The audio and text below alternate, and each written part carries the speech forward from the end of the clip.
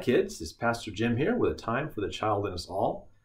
And today I'd like to talk about home. Are you at home right now while you're watching this video, or are you someplace else?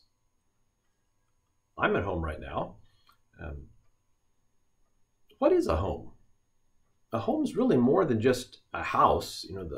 We often think of the house, the place that we sleep, the place that we eat breakfast. That's our home. But really, our home is more than that. A home is a place where we can feel safe and loved and accepted, and that we belong there. And like if a family might move to a bigger house because they need more space, and maybe you're going to get your own bedroom or something like that. It's a new house, but it's still your home because your family moves there with you, and you feel safe and loved and accepted. The church is supposed to be like a home. When we come to church with the other people in church, we should feel safe and loved and accepted, like we belong. Now, sometimes churches and families, they're all made of people, and people don't always do just what they're supposed to do. Sometimes we don't do it very well. We're not perfect. And so sometimes churches and families do a great job at making us feel safe and loved and accepted, like we belong. Sometimes they don't do as good of a job as that, and that's kind of sad. One thing, our deepest home, our best home, is the love of God.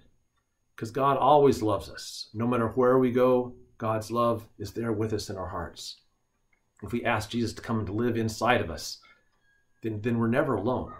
And his love is always with us, and he always loves us. And he always gives us courage so that we can feel safe.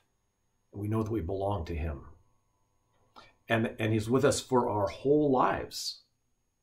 And then even after we die, he's still our home. Then we get to go to heaven, where we'll live with God and with all those of God's other people who've gone there before us. And we get to see them, and we'll be at home with them forever. And that's the real exciting thing about heaven, is that this is Memorial Day weekend, and some of the time we're remembering people who've died, whether they died fighting in the army, in a war. But we also think about just our relatives, maybe our grandparents that died or something like that. And so we remember those people that we missed, and we look forward to seeing them in heaven. So Kathy and I are going to sing a song about heaven, and the words are, "Heaven is a wonderful place.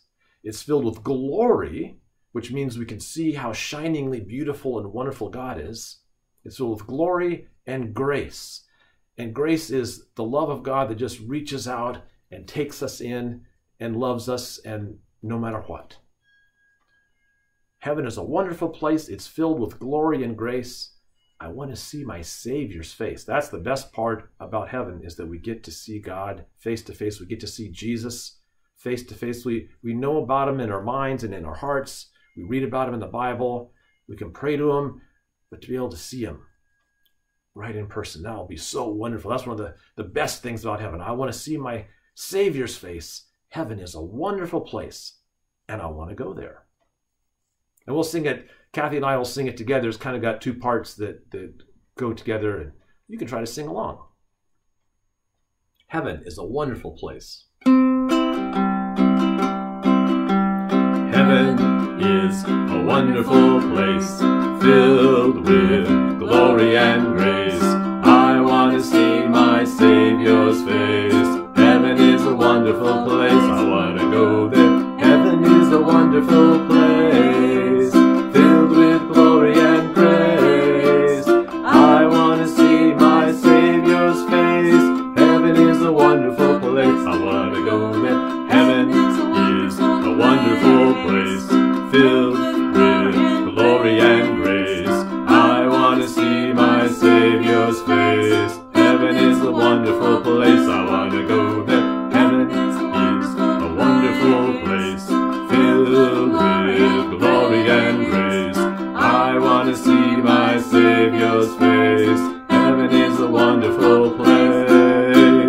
Heaven is a wonderful place.